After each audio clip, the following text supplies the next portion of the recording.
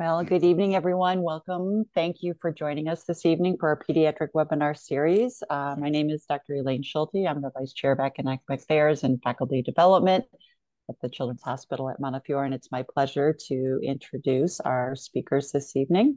Dr. Alexis Richards is an assistant professor of pediatrics at Montefiore Einstein and the medical director of the eating disorder program at Montefiore. Her clinical focus centers on eating disorders, adolescent mental health, gender-affirming care, adolescent gynecology, and reproductive health services. After obtaining her Bachelor of Arts in Psychology from NYU in 2007, Dr. Richards earned her Master of Science in the Control of Infectious Diseases at the London School of Hygiene and Tropical Medicine in London, UK in 2011.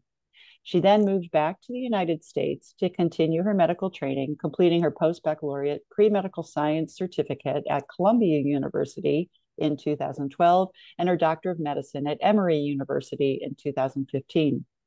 Dr. Richards completed her pediatrics internship and residency at New York Presbyterian Columbia University Irving Medical Center in 2018 and a clinical fellowship in adolescent medicine at the University of California, San Francisco in 2023. Alicia Hoffman, LCSW, is the program coordinator of the eating disorder program at Montefiore. She was part of the team to develop the program in December of 2016. She received her undergraduate degree in community and family services from the University of Delaware and her master's in social work from Fordham University. Alicia has completed training in FBT and adolescent-focused therapy from the Training Institute for Child and Adolescent Eating Disorders. Welcome both, and the floor is yours. Great. So thank you all for having me, particularly here to talk about something that's very near and dear to my heart. If you were at the Grand Rounds this morning, there will be some crossover, but the purpose of my talk, the objective is really to focus on how we can identify and treat in a general pediatric office and what the next steps are going to be. So firstly, I have no financial disclosures or conflicts of interest. I do have a different disclosure, which is that I have two very rambunctious cats that were excited that I'm home. So if you hear noises or jumping around, I apologize for that. Okay, so the objectives of the talk today are first really to give an introduction to eating disorders and why we're worried about them and why we really want to kind of help spread the education of how to take care of these patients. Along those lines, I really want to help figure out how to recognize the warning signs of disordered eating in pediatrics and adolescent patients, and then how to go on and do that initial evaluation of those patients that are presenting with disordered eating in that general pediatric clinic. And then I'm going to lastly talk really about the pillars of the treatment process and provide some resources to you guys to be able to A, use yourself, and B, provide to your families and patients that are struggling. So why am I here talking about this today? Well, in order to answer that question, I'm going to first do sort of a brief introduction to eating disorders and eating disorder care. So what are eating disorders? We know that they're really a severe disturbance in attitudes and behaviors around eating, weight, shape, body image, and they can affect anyone. And I mean anyone, any age, any gender, any sex, any geographical location. Anyone can have an eating disorder that's going to affect their life. You know, previously we'd really thought about it in terms of higher SES cisgender females, and our understanding of that has changed greatly, and that has also influenced our approach to not just the evaluation, but also in our treatment. When we think about etiology, and I get this question a lot from the parents of my patients, like, how did this happen? How did this develop? We really have an understanding that every patient is different and has a different contributing factors that lead to them. So we see this large range, biological, psychological, social factors that all contribute, right? We know there's a high genetic load. We also know that diet and dieting culture and that reduction of calories can often trigger eating disorders to develop. Comorbid medical conditions have also seen to have an association, for example, type 1 diabetes. There are many psychological factors, history of anxiety disorders in particular, some rigidity, this perfectionism, these high achieving kids, right, that are striving for A's in everything they do. There's a correlation with gender dysphoria and also with this body dysmorphia and dissatisfaction. And then in terms of social factors, again, I think this list is almost endless, but we do see a high amount of correlation with patients that have been bullied, and bullied particularly around their weight, the weight stigma that the world is really facing today, and then social isolation, and some of that may be contributing to some of the incidents and sort of rise in eating disorders that we saw during COVID. And then this ideal body perception that I referred to earlier. So why are we worried, right? As I just mentioned, we saw this increasing incidence during the COVID pandemic, I think across the board, not just in adolescent, but in general pediatrics, the number of patients that we were seeing that were having, significant weight loss or significant eating disorder cognitions and behaviors really skyrocketed. And the impact that was having on general pediatric practices and adolescent medicine and psychology and psychiatry just led to what was already an under-resourced area of care really being strained to the brink. There are high rates of, variation of medical complications, and I'm going to go into those in a lot more detail. What I will say as just sort of an introduction to that is malnutrition can cause essentially all organ systems to be infected, and therefore medical complications are almost endless. There are incredibly high mortality rates. So anorexia nervosa in particular has the highest mortality rate of any psychiatric illness. It's around 10%. And tied to that, right, in the patients that unfortunately don't survive their illness, about 20% of those patients actually die by suicide. So there's huge amounts of morbidity and mortality that result from eating disorders. And those that do survive, there's this portion that end up going on to having severe and enduring illness. And that severe and enduring illness just has incredible impacts psychologically, physiologically, socially, emotionally, that go on. And part of that is that there can be delays in appropriate treatment, and some of the consequences of eating disorders are not reversible. PCPs play an essential role. This is so important, right? Adolescence and young adulthood are vulnerable periods for the development of eating disorders. And patients are often coming to their PCP with either complaints that are the sequelae of their eating disorder, or their parents or themselves are worried that there's something going on here. So they may be presenting to their general pediatricians with a physical complaint that ends up being related to the eating disorder and the malnutrition that they're suffering as a result of that. And the same goes with psychiatric complaints. What we do know, and what I'm going to stress, is early intervention improves prognosis and chance of full recovery. And again, we'll go later, and if you were at Dr. Peoples' lecture, full recovery is absolutely possible, and we're lucky in the pediatric and adolescent world that we get to see that quite often. So what are the different types of eating disorders? And the caveat to this next kind of section of the talk is that the DSM-5 has these kind of strict guidelines. Some of that is changing as we're learning more about it. And ultimately, when we're thinking about the medical treatment, it's really the behaviors that lead to the malnutrition and eating disorder that we care about. And also, eating disorder diagnoses often change over time as behaviors change. So let me start with anorexia nervosa, and I'm going to label this the typical anorexia nervosa, and we'll talk about atypical a little bit later. But the DSM-5 criteria really comes down to a restriction of energy intake that leads to a significantly low body weight in the context of age, sex, developmental trajectory, and physical health. There's an intense fear of gaining weight or becoming fat, or the use of behaviors to prevent weight gain. There's a disturbance in the way one's body shape or weight is experienced, or a persistent lack of recognition of the seriousness of that current low body weight. And within anorexia, there's really two main subtypes: the binge purge subtype subtype that has a cycle of binging and purging behaviors, or the restrictive subtype, which is really mostly focused on calorie restriction. The big changes from the DSM-4 to the DSM-5 are important because one of the things that they eliminated was the need for amenorrhea in order to diagnose anorexia. And if you require amenorrhea for a diagnosis of anorexia, you are limiting your patient population with this diagnosis to assigned females at birth that have the ability to have their period and menarche.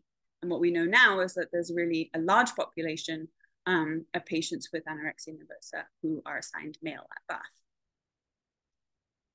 Next, there's bulimia nervosa, and bulimia nervosa is really diagnosed by recurrent episodes of binge eating a larger amount of food that most would eat, eating a larger amount of food than most would in a discrete period of time, as well as a lack of control during these episodes. And with that comes the recurrent compensatory behaviors to prevent weight gain. So this can be self-induced vomiting, the use of laxatives, diuretics, other medications, in addition to fasting and or excessive exercise. These binge and purge behaviors must occur at least once a week for 3 months on average, right? So it could be that you have a month where you only have one episode, but in other months you're having more frequent episodes, so it averages out really to be once a week for 3 months. And that self-evaluation is really unduly influenced by body weight and shape. Now, sometimes, it's confusing. Is this anorexia binge purge, or is this bulimia nervosa?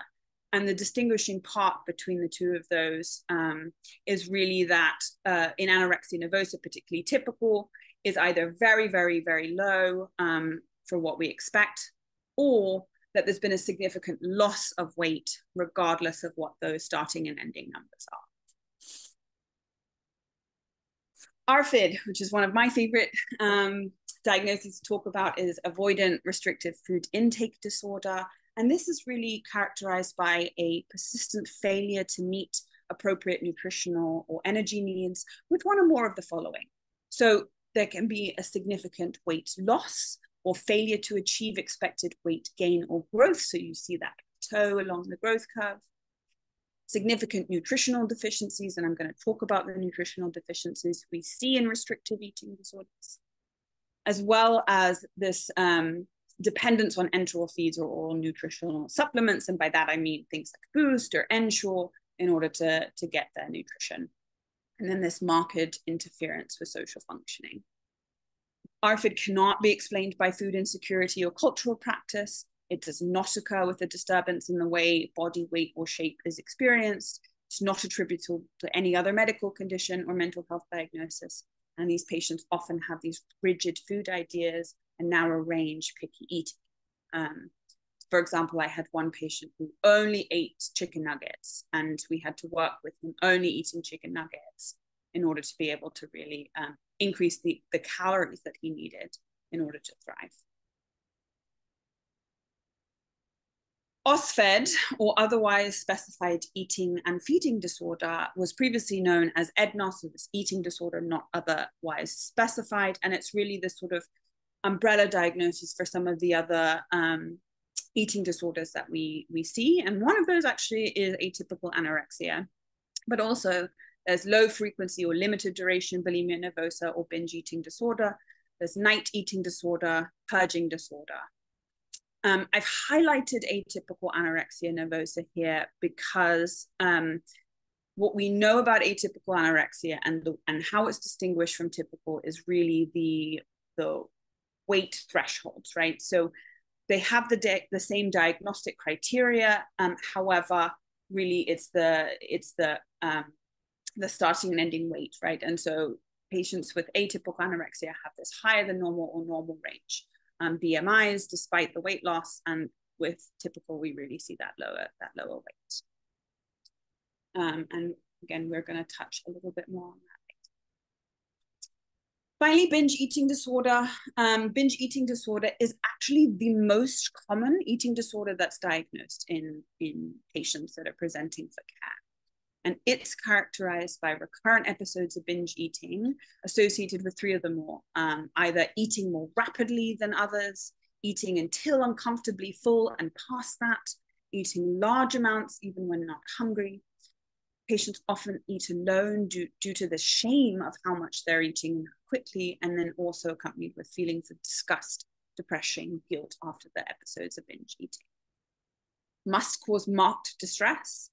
And again, it has this, this timeline and amount, so it must occur at least once a week for 3 months. And again, it's on average.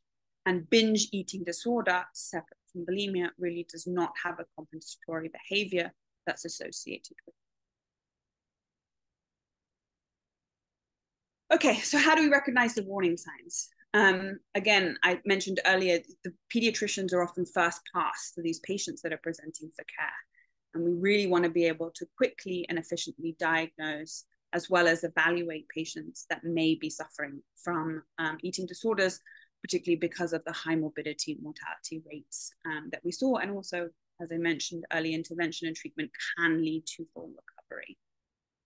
So it's really, the way I think about it is a combination of physical signs and subjective complaints that patients present with that you can kind of tie together and see how they fit into the picture. Most importantly, however, all instances of precipitous weight loss or gain in an otherwise healthy patient should be investigated as a potential eating disorder. And in children and adolescents, a plateau in weight or height gains and or delays in pubertal development should be investigated as a potential eating disorder. I'm going to say this again because it's so important. All instances of precipitous weight loss or gain in an otherwise healthy patient should be investigated as a potential eating disorder. And in children and adolescents, a plateau in weight or height gains and delays in puberty development should be investigated as a potential eating disorder. While we're investigating these as potential eating disorders, we're also conducting a thorough medical investigation. And I'm going to review some of the labs that I do when I'm seeing patients for the first time to really help me figure out, is there a medical thing that's going on while I'm recommending treatment for the eating disorder and the malnutrition. These things can be done together. Okay, this is just quickly looking at some growth curves that are patients of ours. And the first one is that atypical, looks more like an atypical growth chart. So you see this patient whose BMI was, or this is their weight, was living up in that 97th percentile, some variability going back and forth. And then suddenly, you know, we see this turning point around 19 years old where we have this steep drop off, right? This cliff-like drop off. And as you see those cluster of points right around that 50th percentile, that's when he started presenting for care with his pediatrician. And so it's being seen more for really close follow-up. And next, this is another patient in our program who is more in the typical criteria. So you see that she was kind of hugging that 25th percentile and then had this drop off and has been kind of wavering now along that 3rd percentile. So these are the kind of trends that I recommend everybody look out for. Okay, so how do we figure out if an eating disorder is possible? So there's a validated screening that I really wanted to highlight here. The SCOF, and it was kind of validated and created in Britain, which is why the 3rd point has stone as a measurement. So the SCOF just stands for the kind of the 5 different questions to remember. So those questions are: do you make yourself sick because you feel uncomfortably full? Do you worry that you've lost control over how much you eat? Have you recently lost more than 1 stone, which is 14 pounds, in a 3-month period? Do you believe yourself to be fat when others say you are too thin? And would you say food dominates your life? And a score of 2 or more is really suspicious that perhaps an eating disorder could be going on. And the reason that I highlighted this validated screening, because there's lots out there that are used and have good results is because what we found recently is that in the food insecure population, of which they are high risk for the development of eating disorders, and in our population in particular, there's higher rates of food insecurity. The SCOFF is actually better at picking up eating disorder behaviors, cognitions, risks than some of the other screenings, although they have yet to kind of be tested more thoroughly. So stay tuned. But we know that the SCOFF is able to pick up eating disorder behaviors and cognitions in patients in food insecure populations. I wanted to have a quick slide about obesity management and eating disorders, because I think it's impossible not to talk about it from an eating disorder perspective. There are new guidelines on obesity management that were released by the AAP, urging clinicians to really treat childhood obesity more aggressively and at younger ages. And most of it focuses really on changing BMI and weight rather than looking at the health of the patient in general. The reason why the eating disorder is particularly nervous and worried about the guidelines is we are seeing a number of patients of higher weight with eating disorders develop as a result of being told that they're in too large of a body and being told that they need to lose weight in order to be healthy, and it gets out of control really quickly. As I mentioned, right, diet and diet culture is actually a trigger. Calorie restriction is a trigger for the development in eating disorders in patients that are already at risk. So what we're seeing is adolescents admitted to the hospital with this greater amount, this rate and duration of weight loss actually had clinical statuses that were worse regardless of their admission weight. So you can have somebody who's still admitted, at the 85th percentile, but the amount of weight they lost just puts them at such more incredible risk of instability and death than somebody who perhaps is admitted at a lower weight, but had less of that high amount of weight loss. So what I urge you to do, what I beg you to do is really, if you are recommending weight loss for medical sequelae of obesity, and not just obesity alone, they should have very close follow-up to monitor, as well as frequent reevaluation of disordered eating, right? So you want to see these patients closely. You want to make sure that that velocity of weight loss is not high, is not picking up, and asking the questions, right? How are you feeling about this? What is your body image? Do you have a goal weight? All of these things, and make sure that they're eating regularly, frequently. So that's my one plan. Okay, so let's move in a little bit and talk about the initial evaluation of patients with disordered eating. They present to your office for a number of different reasons. What are you going to do?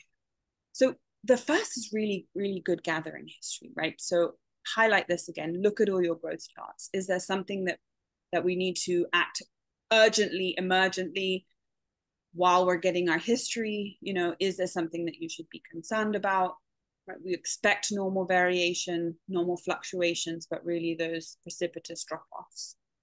And then ask questions, right? I think it's really can be nerve-wracking to talk about these things with patients. And my advice is really just go in there, like ask, when did the weight loss start occurring? How is this happening? Have you had changes of habits? What are your goals, right? How many meals are you eating? What's the portion size? Are there new restrictions in the types of food that you're having, right? Is this a new vegetarian or a new vegan? Are they suddenly not eating carbs or sweets when that used to be their favorite thing? Have they stopped eating dinner with the family and really are eating alone? Is there this focus on healthy eating, right? This ice cream is unhealthy, but fruit is good, so I'm going to eat fruit salad for dinner instead. Is there an increase in exercise? Are they suddenly, thinking about a new sport when they never were before? Are there frequent trips to the bathroom or long periods of time that they're spending in the bathroom, particularly after meals? Are they suddenly wearing baggier clothing? And then thinking about their reproductive and sexual health. And so, with patients that are assigned female at birth, we're really good at asking their menstrual history. When did you go through menarche? When was your last period? Are they regular? Are they irregular? But with, I think, patients that are assigned male at birth, we're not as used to it, right? It's not something that we're monitoring as much. And one question you can ask are you getting morning erections still? Because that can be a sign that that the HPG axis has been affected by the malnutrition. And then super important to ask family history, and not just family history of eating disorders, but family history of any other psychiatric illness, in addition to other medical problems. And that's going to help kind of shape how you think about it. I also always have these conversations and ask these questions with both the patient and the parent in the room, because what I found is I will ask these questions and they will both have different answers in patients that end up being diagnosed with eating disorders. And so asking them both at the same time and saying, hey, it's okay if you don't agree, but I like to know all the information. And then I meet with the patient separately and I see, is there anything else that you want to share? Do you have thoughts? And I meet with the parent separately as well. Okay, so I talked about all these changes in habits. So what are our eating disorder behaviors and compensatory behaviors? So what we see and what I like to ask about during all of my follow-ups and including my initial intakes are, is there any self-induced vomiting? Is there laxative use, diuretic use, diet pill use? Are there any other medications that you have access to or that are using, for example, insulin? What are your exercise habits like? What are you doing? Sometimes I'll hear like, oh, I don't work out. And the parent will say, well, they don't work out, but they're standing all the time, or they're pacing or marching in place, right? What's your fluid intake like? Is there restriction? Is there overload? Is there any rumination? Is there chewing and spitting? Is there food hiding? And is there overuse of caffeine or other stimulants like nicotine? And some of these behaviors are, they're very sort of part of the eating disorder itself. And some of them are sometimes used to manipulate vital signs or weight or things like that. For example, fluid overload, and we'll talk a little bit about that. All right, so I mentioned earlier, they might come to you for a physical complaint and not be worried about the weight at all. And it's often through these physical complaints, once we look at the growth chart, that we can start to figure out that perhaps there's something else that's going on here that we need to address. So the most common physical complaints that I see are fatigue, and fatigue's a hard one because I feel like everybody is fatigued right now. We're all tired, but it's not particularly common for a 16-year-old to be fatigued if they're getting enough sleep, if they're not staying up till 3 a.m. doing their homework. So fatigue, cold intolerance, right? So the way I ask about that is, do you find yourself wearing more clothes because you're cold when other people aren't, right? Is your sister wearing a t-shirt and you're in your winter jacket at home? Has there been hair loss or changes to hair texture, more brittle, and feels like the volume is getting less? GI complaints are a huge one for us. So nausea, early satiety, bloating, reflux, constipation, changes in the reproductive. So suddenly, have you lost your period, or is it becoming more irregular? Is it, lightning in days and in flow? Is there dizziness, lightheadedness, and this can lead to presyncope or syncope? Are you having heart palpitations, particularly when you stand up? Are there mood changes? Do you feel like you're more anxious, more irritable? Is there more sadness, more anhedonia? And then this brain fog, right? Is a lot of these patients who are focused on school are suddenly not able to complete the tasks that normally didn't cause them any problems. So once you've kind of listed what the physical complaints are, what you're worried about, really our physical exam can help us to determine the things that we're seeing that they perhaps may not be feeling.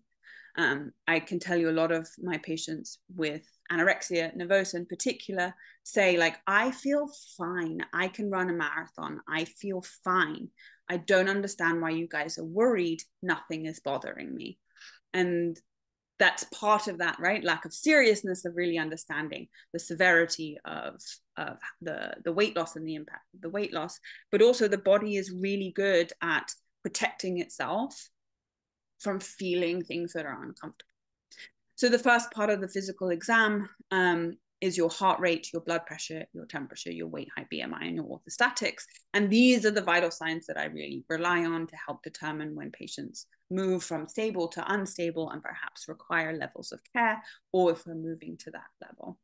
And on the flip side, it can help me take a patient who has been really ill, and as they progress and as they gain weight, we start to see those vital signs normalize, and it's just another indicator that we're moving towards recovery. And then for our HENT exam, so you want to look at the dentition, particularly in patients you're worried about with self-induced vomiting, that parotid gland hypertrophy, and you're not going to see that in everyone. Even some patients who purge after every meal, they will have normal parotid glands.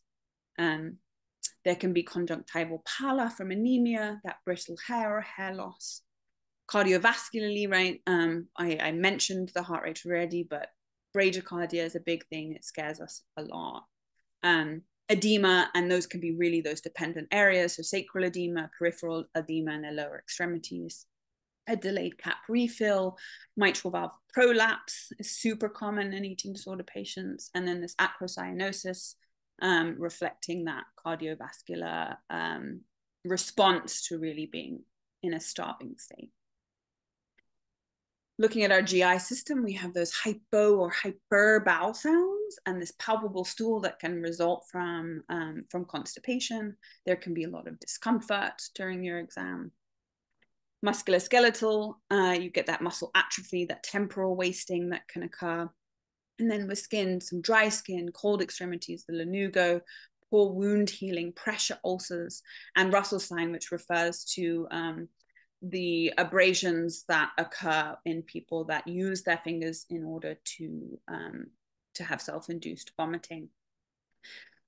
One part of this is that you may see a patient who's had a lot of weight loss or is describing to you eating disorder cognitions and eating disorder behaviors, and their physical exam may actually be normal, and it's going to be differing depending on kind of what severity of malnutrition that they may be presenting with. All right, so what do I think about when I'm getting lab studies? And part of this is going to be dependent on the patient that you're seeing, some of those symptoms that they're complaining of, but I tend to get a baseline in all my patients that includes a comprehensive metabolic panel, and that's because I really want to see liver, and we're going to talk a little bit about liver in a bit, magnesium and phosphorus, a CBC diff for the reasons that I specified with anemia. We want to check thyroid, we want to check lipid panel, ESR to help us with inflammatory markers. Nutritional studies, I get a vitamin D on everyone, and at this point I expect everyone to be vitamin D deficient, and I'm always sort of pleasantly surprised when I have a normal vitamin D.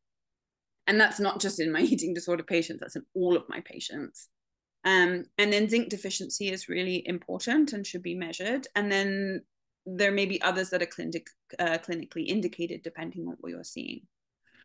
And then others is going to sort of depend on the symptoms, right? So getting a celiac panel, looking at hormonal studies. So what is testosterone level? What is the estrogen level? A uric acid can tell us sort of what degree of catabolism our patients are in, and then an amylase lipase. I do a urinalysis on all my patients for all follow-ups and for their initial intake, and that can tell me a ton of information besides just if they're dehydrated or not. I can see if there's ketones in their urine. I can see their pH, right? If they have this high pH, then I start to think, oh, could there be self-induced vomiting that I'm seeing that's leading to that? Is there protein in their urine? Is there bilirubin in their urine? So all of these things can really help me figure out what they're presenting with, right? And if you see a patient who's had a large weight gain, you saw them last week, and somehow they're 6 pounds up, is their urinalysis showing that really dilute urine, and do you need to be worried about water loading? And then imaging, again, I think baseline, we always get an EKG, particularly if there seems to be some hypotension or some bradycardia showing us the cardiovascular impacts. And then DEXA scan, the evidence in the literature really recommends getting a DEXA scan if there's been amenorrhea for over 6 months. And more is being developed about when to do a DEXA scan in assigned male at birth, because we don't have this easy clinical indicator like amenorrhea. So there's some stuff around, is that if there's gonadal atrophy, should you get this DEXA to see, right, if their hormonal impacts that are affecting their bone health. And then others really depend on the patient. So gastric emptying studies looking at gastroparesis and delayed gastric emptying, an abdominal ultrasound, or small bowel follow through, which is related to superior mesenteric artery syndrome, which I'm going to talk about as well.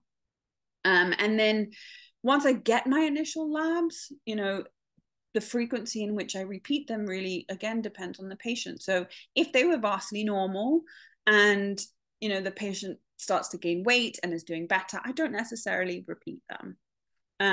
If they were really abnormal and I'm worried about things, then I will repeat them more frequently. Or if there's been a clinical change, say that they were doing well and suddenly there was another drop in weight, I'm going to repeat those blood levels. So I'm going to get a little bit into the medical complications, and I feel like this topic could be, you know, a full day workshop, because again, malnutrition can impact every single organ system and in ways that are really wide and varying. But I'm going to kind of briefly go through the things that I see most commonly and get worried about. So cardiovascular first, I've highlighted bradycardia because it scares me the most of anything. And I've seen some incredibly low heart rates, you know, I think down to the low 20s and perhaps high teens in patients that have lost a lot of weight. Get really worried about arrhythmias and sudden cardiac death with bradycardia. And so that's like one of our hard and fast, we need to admit you if your heart rate's below 50. And it's really sort of a combination of that starvation response, as well as the parasympathetic nervous system. We see a loss of cardiac muscle mass, thinning of walls that can really lead to decreased cardiac output, arrhythmias, cardiomyopathy, heart failure, and sudden death. Hypotension goes along with that. I mentioned mitral valve prolapse is something that we see really commonly in patients, particularly with the restrictive eating disorders. And then pericardial effusions can be related both to refeeding that we're going to talk about later, but also just the patient's body's not being able to really process fluid the way that they're supposed to, and that cardiac kind of sequelae that can lead to pericardial effusions and tamponade. And then we see Q2 prolongation as well on the EKG. The good news is that the vast majority of these resolve with weight gain, and you're going to see this again and again and again. And I was like, should I keep saying weight gain? Yes, I'm going to keep saying weight gain because it's really the most important thing. All right, gastrointestinal. So again, this is super common, and it's really tied to the degree of weight loss. So this delayed gastric emptying, this gastroparesis. The only thing that is going to improve this is increased nutrition and weight gain. And a lot of my patients are really, you know, they say, I have so much abdominal pain, I have so much nausea, I'm so bloated, I can't eat anymore, I can't do this. And it's hard for me to say, listen, I'm sorry, I know this sucks, but the only way that this is going to get better is if you increase your nutrition and you gain weight. Tons of constipation, and that can be really related to underuse of your intestinal system, or some patients have overuse of laxatives. There's reflux, both in increased nutrition and particularly in those patients that are having this delayed gastric emptying, but also patients that have some purging behaviors. We see hypercholesterolemia and transaminitis, and we don't have clear pathophysiology of how this happened, but a lot of it in terms of the transaminitis is we think that it's really due to kind of destruction of those liver tissues. And the hypercholesterolemia is, again, this almost response, this sending of all those cholesterols over to the liver, and they get broken down. And then we see those high levels. And again, this is treatable with weight gain. I wanted to highlight SMA syndrome. It's different than, of course, the neurological musculoskeletal SMA syndrome, and is something that when I'm seeing patients that have had this high degree of weight loss that are really severely malnourished, I get worried about, particularly when they're having a lot of abdominal distress and complaints and vomiting. What happens is there's this loss of this mesenteric fat pad that can cause the duodenal obstruction, right? So it's really this functional obstruction that is severe, and you try and feed these patients in order to increase their nutritional status and have them gain weight, and there's just nowhere for this food to go. So tons and tons of vomiting. The treatment for it, again, is weight gain, and one of the ways to do that is really more of a liquid diet. So do you need to just kind of rely on ensures or boosts, or is it so severe that you actually need to pass an NJ tube down in order to be able to bypass that obstruction and increase nutrition? I rely on my GI colleagues heavily to help guide me when I am suspicious. Fluid restriction and water loading. So there are this subset of patients that I see that are have restrictive eating disorders who really just will not drink any fluid. And part of that is that they like to be this dry weight. They don't like the feeling of having fluid in their bodies. It kind of triggers their eating disorder. And there's the smaller set that just don't want to take anything by mouth, food or water. And it can be incredibly dangerous and lead to severe dehydration and kidney injury. In the eating disorder world, we like avoid IV fluids at all costs. But there's been a handful of patients where the dehydration is just so severe that we need to go ahead and give them a fluid bolus. And this can cause electrolyte abnormalities, right? You can get hypernatremia and hyperkalemia as a result of dehydration. And then water loading. So water loading is often used as a weight manipulation tactic, but can also be hunger control. And in patients that do water load, it can cause significant and life-threatening hyponatremia and fluid overload. And you would be surprised at the amount of water that patients can drink in a short period of time. And of course, there are seizure risks related, particularly to that hyponatremia. Endocrine. So I've broken these down into three kind of sets, but they're all interrelated. So reproductive, we know that menstrual dysfunction is related to the dysregulation of that HPO axis.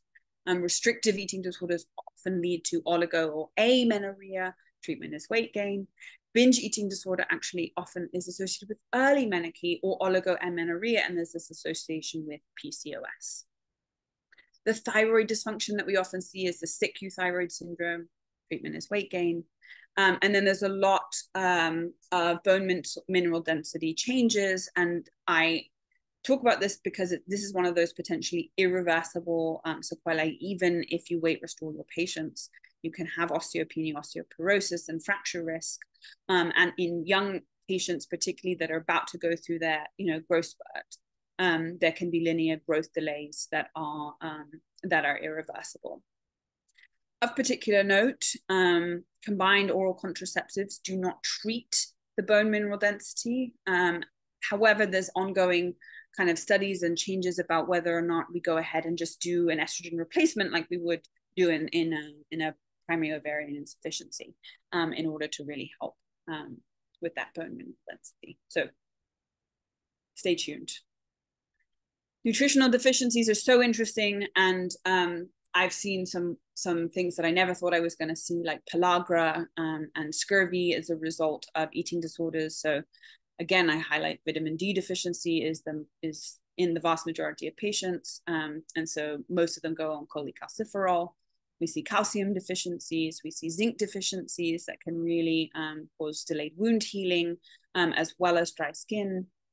Copper deficiencies, and copper is particularly interesting because copper deficiency actually mimics a lot of the things that you're going to see in somebody who's just malnourished. And so it takes a while, it costs a lot of money, but finding out the copper level can actually be helpful in relieving some symptoms that patients have. Of course, there's iron deficiency, there's thiamine deficiency, and there's others like I mentioned, pellagra with that niacin deficiency, vitamin C, and then folate, B12.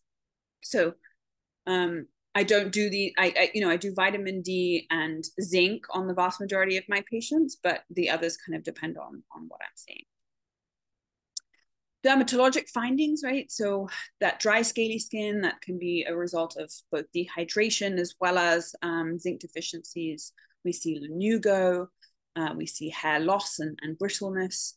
The acrocyanosis, and there's this picture here of really that bluing of the extremities. In addition to levator reticularis, we see petechiae, particularly in patients that have bone marrow suppression, and then wound healing problems. And I put that picture, this is the Russell sign, right here on the right, of really those patients that you're seeing with bulimia nervosa or purging in particular. And then the psychological psychiatric. So there are high rates of co-occurring psychiatric conditions in patients with eating disorders. And we see a lot of OCD, we see a lot of anxiety disorders and mood disorders. We see personality disorders, substance use, and then social withdrawal and isolation. And some of these may be, predating the eating disorders. Some of them may be co-occurring, and some of them really may be a result of the malnutrition as a result. And we recommend weight gain, and really to help us determine, is this something that is existing with the eating disorder and not because of it. And again, I highlight suicide as one of the leading causes of death in patients with anorexia. So doing really good screening each and every time you see them is of utmost importance. Malnourished brains are depressed and anxious brains. And a lot of this is due to the disruption of serotonin production, right? So if you get malnourished enough, your brain just doesn't produce serotonin. So a lot of the treatments that we would normally use, SSRIs, for example, just don't work until you get that patient up to a higher weight. The weight gain is essential. All right, I want to talk about pillars of eating disorder treatment, and then finish up with some resources. So remission and full recovery is possible. It's achievable. Patients can and do get better physically, cognitively, developmentally, emotionally. You see patients go on and thrive and go to college and live their best lives. This is what drives us to do what we do. Early intervention has the best chance of early and sustained remission, and early intervention and weight restoration have the best chance of reversing that medical care. This is our levels of care, right? And I like the way that it's a pyramid, because I think about, right, up at the top, we have inpatient, that's our highest level of care, and then we move down, outpatient being at the bottom. And it's also representative that the vast majority of our patients are going to be an outpatient, right? It's only the small subset that are going to require these higher levels. That outpatient care really is essential to have a multidisciplinary team. So that's the PCP, that's adolescent medicine, nutrition, social work, and then psychology and psychiatry. And psychology and psychiatry, in my opinion, are the most important piece of this, because that's where the recovery happens. We can increase their weight, we can weight restore, but that change of thought and cognition, in addition to how families function, is so vital.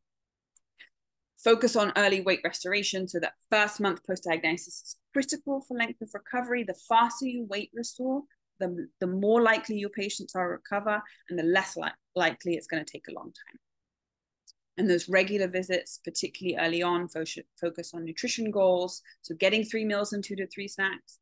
Those weight and vital sign checks. I always get a post-void gown weight, 24-hour food recalls. What's your activity level? What's your mental health care? What's your reproductive sexual health care? What are your physical symptoms? And do we need to talk about labs? I'm not going to talk about this slide because it's super busy, but it's basically the criteria for admission for medical instability as a result of malnutrition. And this is really something that can be found. The SAM guidelines is a great resource for that. And again, it's a guideline, so this isn't a hard and fast rule, except for a few things, but it helps us guide when patients need to be admitted. For us, our goals of admission are really that early weight restoration. So high calorie, time and observed meals and snacks that are determined by our RD and the medical team. And we provide food on trays. If you don't eat that, you can get a boost or an Ensure, or last resort, an NG tube. We do weights and vitals, daily labs, and bed rest. And then our psychology and psychiatry colleagues that help us with diagnostic clarity and recommendations for DISPO, in addition to those risk and safety assessments. And then a lot of parental education, because they're going to be the ones carrying things on when they go home. One thing that's super important that I highlight is nutrition is not negotiable. You have to get the food, the calories that we're prescribing to you. Food is medicine. For us, it's a prescription. Quickly on refeeding, this is something that we see in the hospital as we increase nutrition, and it's really the body is shifting from that catabolism state to anabolism, and you see that intracellular shifting of our electrolytes and drops extracellularly that can lead to significant electrolyte abnormalities and possible for dangerous fluid shifts in addition to cardiac arrhythmias. The more the patient's weight has lost, the higher the risk of feeding syndrome. We negate this by giving Fosnac prophylactically and thiamine when they're first admitted to us. Okay, just lastly, some resources. This is us, eating disorder program at Montefiore. We are excited to take care of your patients. We work with PCPs. The PCP is what I consider the quarterback of the team. If you have patients that you think should be followed with us, I have highlighted that number there. Please have the families call us, and Alicia does a phone screen. We have 3 clinical sites that we can see patients at, and we are happy and excited to work with you. Additional resources, I love this. This is the Purple Book. This is really a really good guide to medical care that's for free, and it's by the Academy of Eating Disorders. You can just go on that website and look it up, as well as these other websites that are very helpful. And then lastly, just quickly, because I want questions, I think you guys have access to this, but if not, we can all send it on. These are just some things that I give to my patients. So that's for general anorexia. We have some stuff for binge eating disorder, and then we have stuff for ARFID. Pulse VOP, I don't need to highlight this. Early intervention, weight restoration, multidisciplinary teams, and eating disorders can be scary, but they are treatable. That's my references. So thank you. And I wanted to make sure to leave time for questions.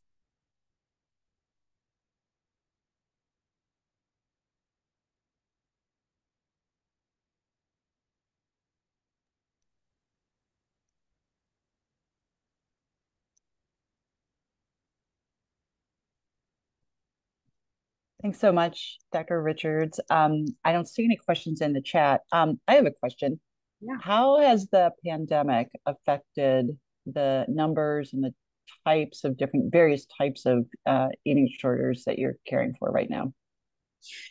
It's skyrocketed, and I don't have numbers for you, so I can't give you specific numbers. But you know, for example, where I was at for fellowship, we went from an average census of 4 to an average census of around 10 to 12 that were admitted to our inpatient service. And our wait list just to do outpatient, you know, was about 80 patients big at any time. So there's just been a huge increase in incidence and prevalence, in addition to a huge increase in patients that are being identified early and therefore referred for care. So where that number exactly is, I'm not sure, but it's definitely higher. And I would say that the vast number of patients are being diagnosed with anorexia nervosa, and there's a huge amount of them that are atypical, that are falling in that atypical.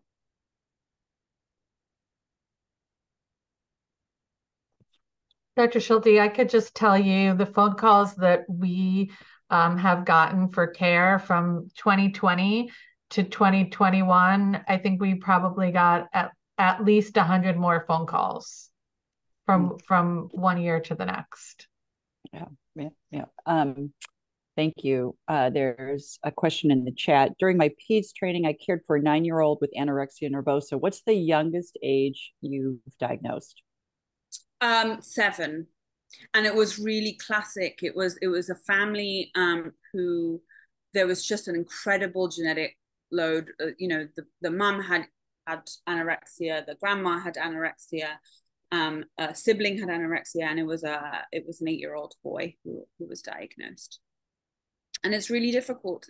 It's really difficult because the developmental stages are so wildly different, and there's just our ability to kind of get insight and buy-in is really hard. Great, thank you. There's another question in the chat. Can you comment on orthorexia and differences in treatment from other restrictive disorders? Yeah, so the orthorexia thing is really interesting. This focus on healthy eating and ends up leading essentially to the same thing, right? It's calorie restriction, weight loss, malnutrition, and you end up in the same position that other patients are. So my approach is what I would do with any other patient, which is your body is in an incredible energy deficit. You are starving. And right now, what's healthy for you is more calories. And so there's a number of ways that you can do that, but the healthiest food for you right now is the food that has higher calorie density.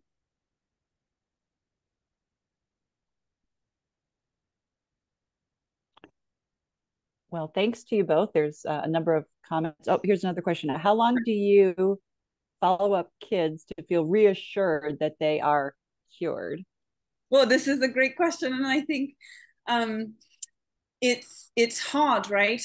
And this is a different question, the therapy piece to the medical piece. And so the medical piece is really, once you get them back to their growth trajectory, depending on the age, there's going to be more growth that should happen naturally, right? Young people should be gaining weight into their 20s. So if you tell them that their weight goal is this, and then they hit it, but they're still 15 years old, right? They don't think that they have to gain any more weight. So what we often do is get them to weight restoration. I like to see 6 months where they're maintaining along their curve. And then, it's going to be regular follow-up. And does that have to be with me? No, it can be with the pediatrician. And just to say, are we seeing that you're maintaining your weight along your growth curve? Are you continuing to thrive? Are there anything else that's coming up? So it's variable, but these patients are at risk of redeveloping, relapsing. And so having close follow-up, either with adolescent medicine or with primary care, is just awesome. And I saw that Bernadette, Dr. Facina, you said, is Ozempic making your job more complicated? Absolutely. I don't know if you can have a comment on that based on the remaining minute in your session today. What are your thoughts about Ozempic? Yeah, I think Ozempic is really a complicated drug because it essentially, takes away your appetite, and it's one of those medications that you're on it, or you're especially with children, you're supposed to stay on it for a long term. And it completely changes people's relationship with food. And like I said earlier, if you're restricting and you're dieting, you're at higher risk of developing eating disorders. So it's scary in kids. Great. Thank you so much for joining us this evening. Thank you to our speakers, and have a great rest of your evening. Thank you. Thank you so much, everyone.